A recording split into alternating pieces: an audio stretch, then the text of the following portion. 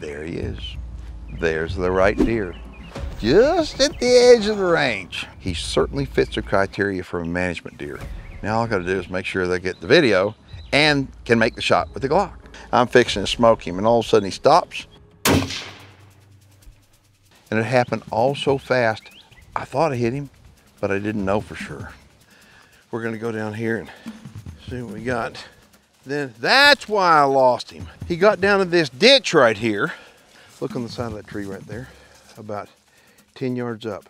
There he is right there. Look at this, right in the bottom. He didn't go but about 50 yards, and that's exactly what we're looking for. A nice mature buck.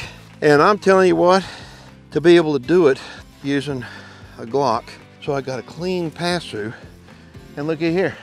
I mean, I didn't see any blood on the ground.